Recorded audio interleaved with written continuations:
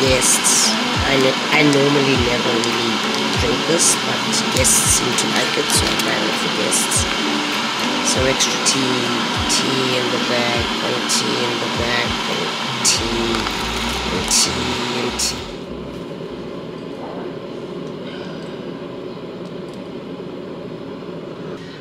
Long story short, good morning. You guys know I'm trying to do this thing where I'm just gonna add a little bit of water to this because it's quite intense, so it's bitter on the tongue. My skin looks great. Do I feel great? No, I don't. I'm having a yep. That is me. This is me.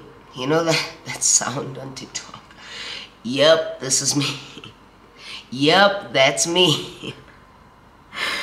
I'm having that kind of moment, and I will put up why I'm having that kind of moment.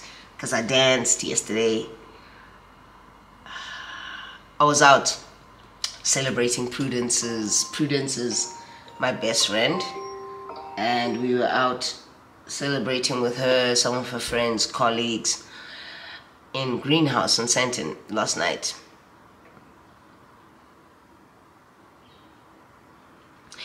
I walked into the house at 2 o'clock this morning.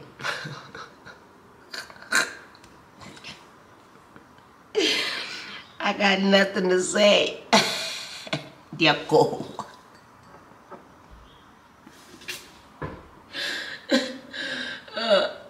And I've got things I need to do. Work things. It's a Saturday, but I've got work things that I need to just plan in my head today because I need to work tomorrow. I want this thing. I don't want this thing. I'm funjwala. Yavieda. As of today, yavieda. Try. Yeah. And I mean it.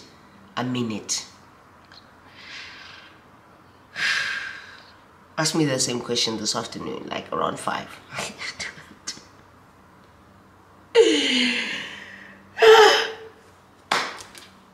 Yeah, Hashem. Bye-bye. I'll talk to you guys later. I just need a moment to collect and be okay. Alright, I'll talk to you guys a little bit later.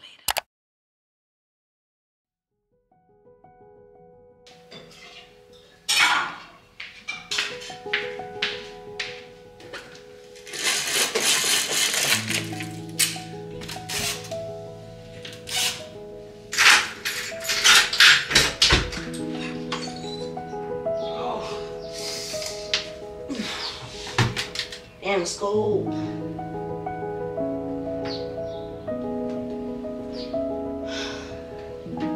It's cold.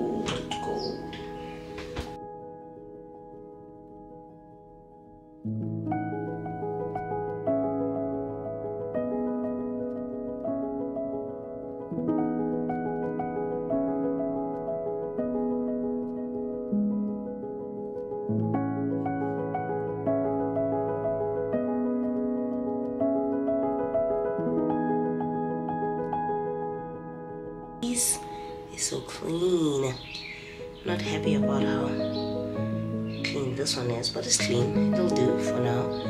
This baby is super clean. We love her.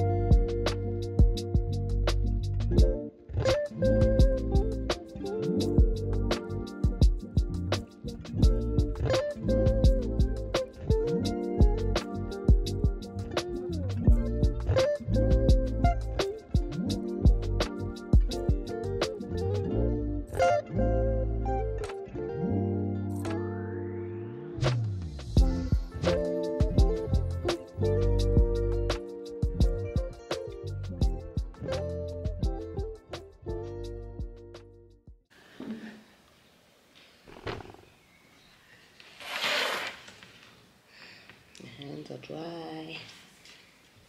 My hands are dry. My hands are dry. Alright, let's restart this. It's been sleeping. Good morning, folks. It is Wednesday today, and I'm working from home. Typically, I would be working upstairs in the office, but it's cold in there. The sun hasn't quite done its thing that side, so it's quite cold up there. So I decided rather to blue light. So I decided to rather work from down here. I've got a couple of things that I need to do, and I've got some sessions this morning. Oh, actually, that reminds me, I need to message one of my clients, and then I've got a session this afternoon. So I'm doing a lot of my admin stuff now, and then I'll be in sessions pretty much this whole afternoon, which is a lot, but I'm trying to get those in today because I'm off tomorrow and Friday. Tomorrow is my grandmother's birthday. Friday is my birthday. So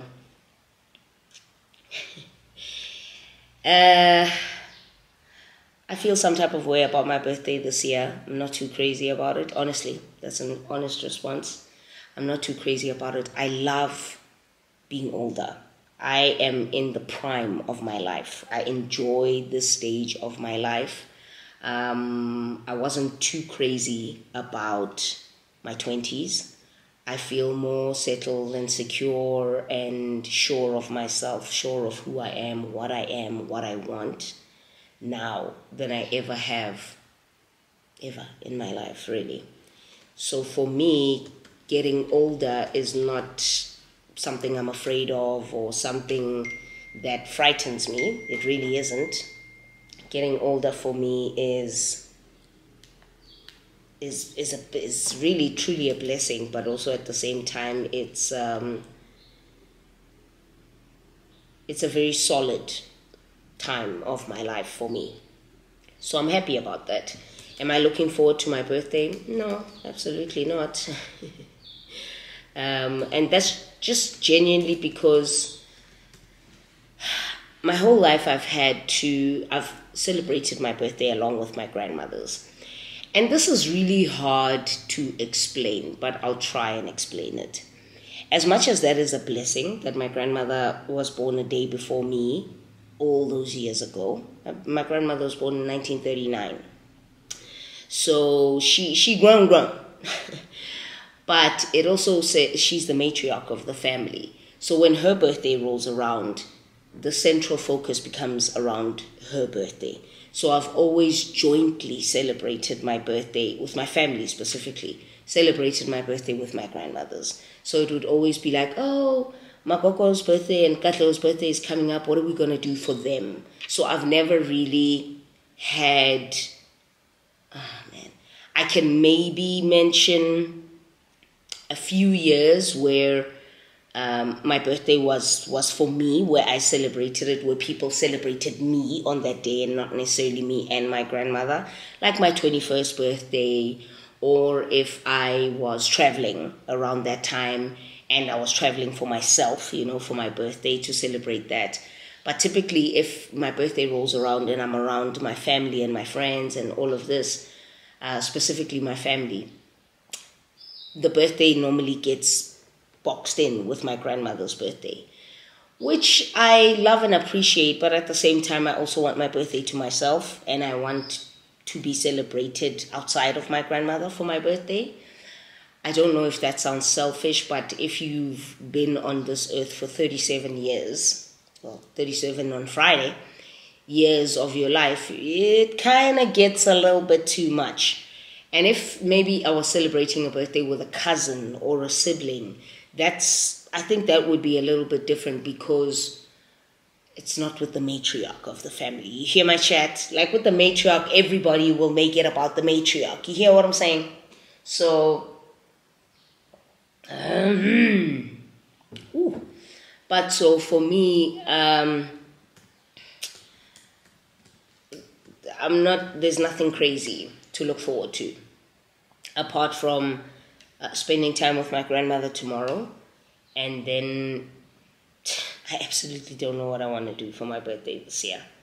Last year I went to Olives and Plates and I said I'm going to go by myself, and my sister was like, absolutely not, I'm coming with you. So I enjoyed that day. I was out with my sister, and I think we were out the whole day. We went to Olives and Plates, and then we did something else, and then we did something else. But I kind of spent my day with my sister, which was really nice. And I don't take that for granted at all. But this year, I really don't know what I'm going to do. I wanted to travel. I was supposed to be traveling with my friends and also do something solo with myself. And then some work came in. And because the work came in, my father's calling me.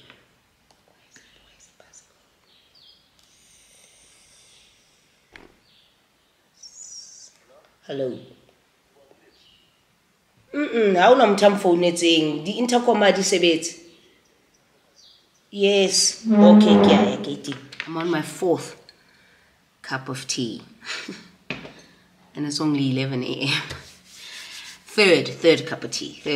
My hands are dry. I just wanted to have a conversation with you. I came off a call with my sister.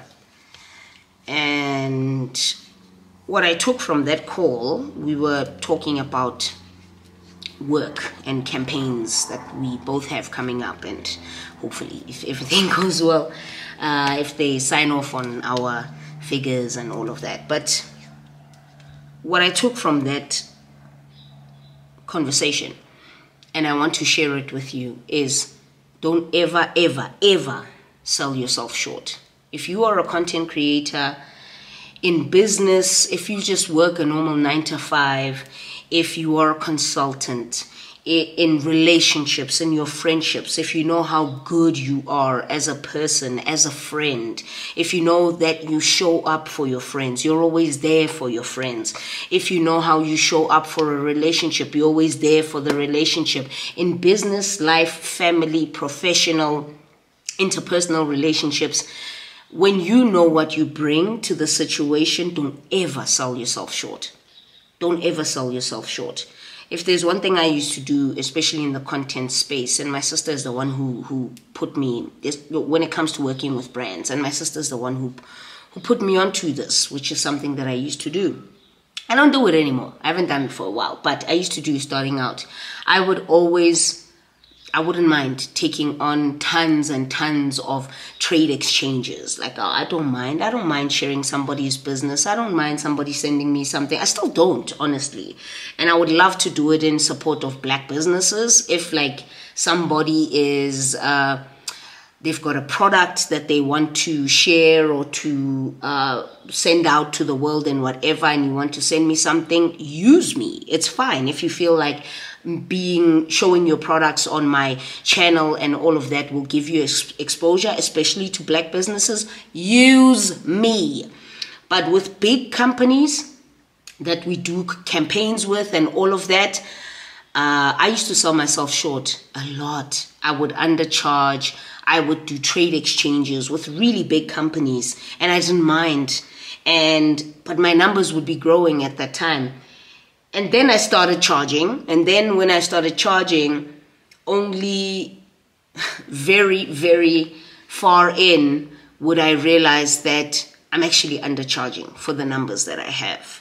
And my sister is the one who notified me with that. And I saw some YouTube videos, TikTok videos that give you some sort of indication of how you can charge per your following and per the reach that you have and engagement and all of that. And I realized that I used to sell myself short a lot. I would sell myself short in workspaces. I would sell myself short with friendships. I would always be kind of understanding that it's okay, like she's my friend. And certain behaviors, even with friends, are unacceptable.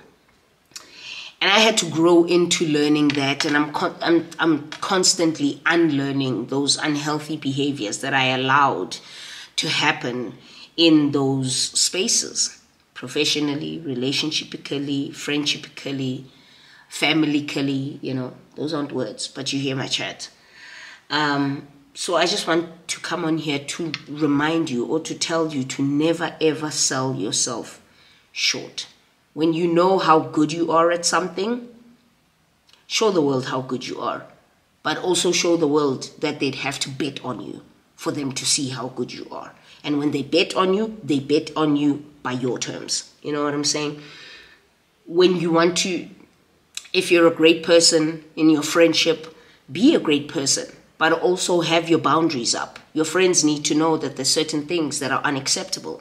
There's certain things that, should they do those things, you guys are never going to survive from that. Or whatever. They should know that even though they might have differing opinions to you, that's fine. Just because your opinion is different to mine doesn't make mine wrong, okay? And doesn't make yours right. And just bet on yourself. You know what I'm saying? Never, ever, ever, ever, ever sell yourself short. If there's one thing that I've realized with me, that's what I used to do. In my relationships, I kind of stopped doing that a while ago. But I realized in my friendships, because I have that extra, but it's my friend, Whereas in relationships, it's like, look, it's cool, man. It's cool. I'm not going to be okay with this. And if you're not okay with this, and we're not going to be okay with this, and if we can't reach some kind of compromise, it's cool. It's fine. We go our own ways. But I struggled to do that with family and friends. And also sometimes in my workplace as well, I would let people talk to me some type of way, even though I'm a senior to them. Well, that kind of stopped a while ago as well. But the point I'm trying to make is, don't ever sell yourself short. Bet on yourself all the time, but also bring it. You know what I'm saying? But also bring it. I was having a conversation with a cousin of mine over the weekend, and we were talking about the stigma that's surrounding kids who come from wealthy or well-off homes or whatever. And I know that it's something that I've never talked about on my channel. It's been a thing that, Naledi and Katleho on social media, Naledi and Katleho come from a rich family, come from a this, blah, blah, blah. And the stigma that's attached to kids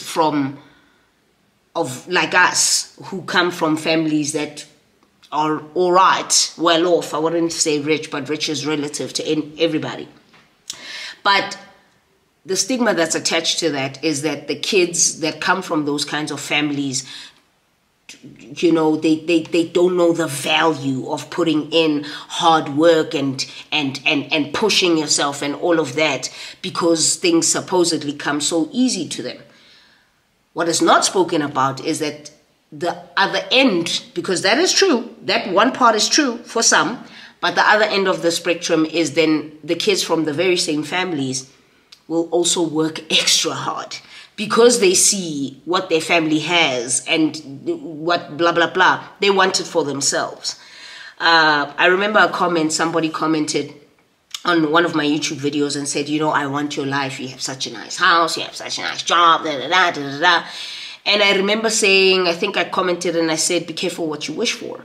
Because as much as I may have the life that I have, I'm working 3 jobs. And I don't talk much about how stressful that is. It's my birthday week and I am working. I didn't want to be working. I literally wanted to take Wednesday, Thursday, Friday off. But I have to work. I have to be talking to the brands. I have to be doing this. I have to be doing this. I can't. I'm up at night doing content plans. I'm up at night going through my notes for my client sessions. I'm at work during the day. You know what I'm saying? So it's not just that, kids from these kinds of families. The opposite end of the spectrum is kids from these kinds of families also work their asses off. Not many of them, but they do. They work their asses off. And I'm going to include me and my sister in that bracket, because I just feel like just because we come from a certain background, people tend to think that we have it easy, and we don't. I think given the dad and mom that we have, work has always been the standard order of the day. You want to live a certain life, you work your ass off for it. You know what I'm saying? You don't sleep if you don't have to sleep, you know? So, yeah. I don't know how I diverted to that part of the chat, but I think I'm going to go back to the first part, that just don't ever sell yourself short. People must bet on you. They have to bet on you and say that, you know what, we believe she's going to do the work. We believe that she's great at what she does. We believe this, that, and the other. I need to check. I'm on the clock. Hang on. We believe that she's great, this, that, and the other. You know what I'm saying? So you kind of always have to... Crazy business.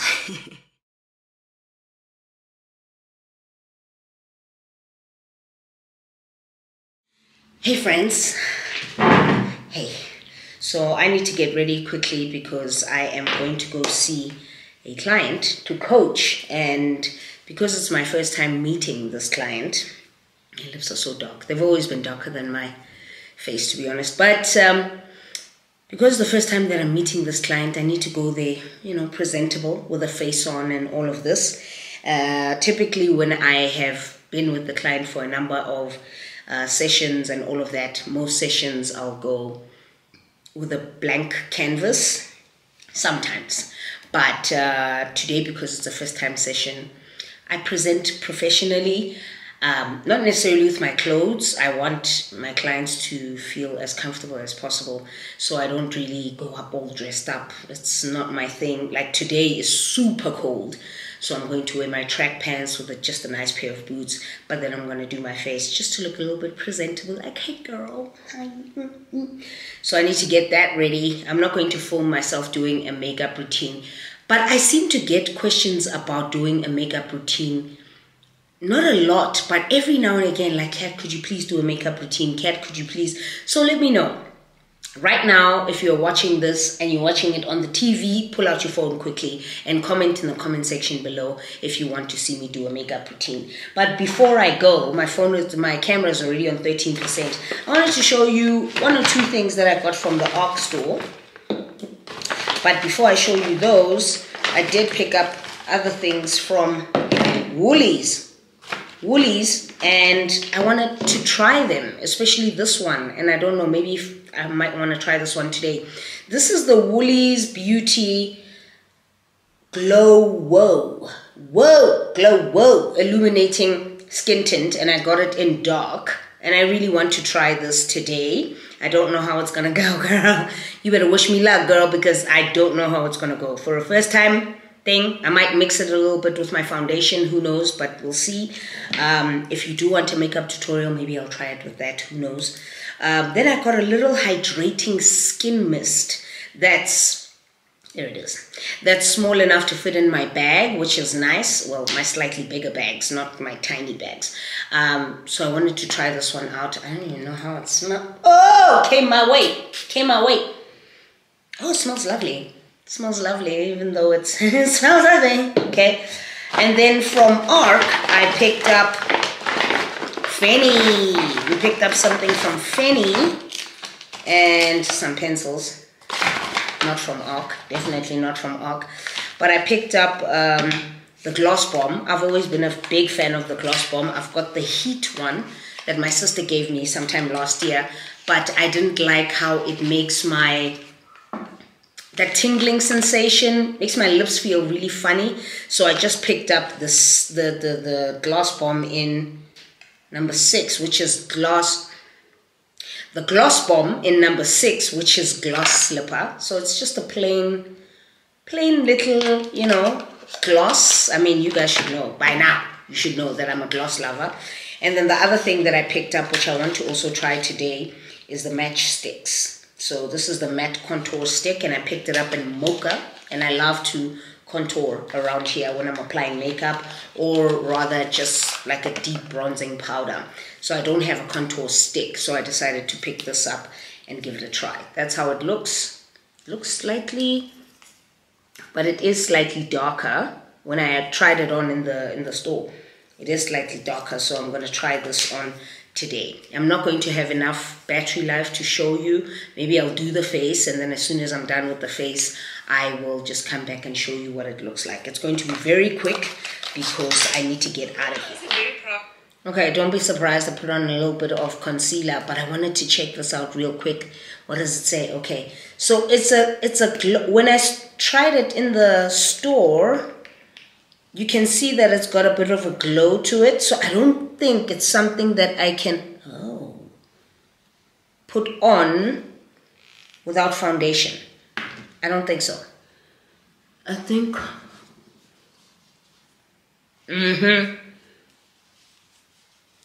now I'm just removing my no, that wasn't a good idea. I think but it's got that glow, child. Yes, it does. It's moving off all my my concealer to cover up. So this is something you definitely mix into your foundation, or just put just that, because it's got a glow. Can you see the glow? Jeez, it's got a glow to it, but it definitely needs to be mixed in with a bit of foundation. Tell, the sun is doing crazy things outside, and it's cold. It's so cold. Yeah, but it's that fake sun. That sun that's just like, we know, Rowena, you're not real for nothing. Yeah, it looks alright. I'm not trying to. Let me continue, and I'll be back with everything on, but definitely needs foundation, or just apply just the product itself. Don't say I never told you. Quick look, see, that's the outfit. Got on some Steve Madden booties. There they are. Love the grunge, but also just black slacks. I need to get out of here in the next 5 minutes, but yeah, that's my look. Don't mind me. The package that just came in, I haven't even done my lips yet, don't mind me. The package that just came in, of course, Jonathan Bull Publishers, because they love me and I love them today. So let's see what books came in. I'm really excited about this, so let's have a look. Oh, Coco Mellors. She is the one behind Grace and Frankie. No, not Grace and Frankie, that's the show. Frankenstein. I'll put the book here. I've forgotten the title, but this is the new book. I'm so excited. And it's called Blue Sisters. Look at that cover. Look at that cover. Oh, I'm very excited about this. And this is The Library Thief by Kuchenga Shenge. Okay, I don't know about this one, but we will have a look at it. I gotta go. My battery is dead, so I'll see you guys a little bit later, okay? We'll talk in the car.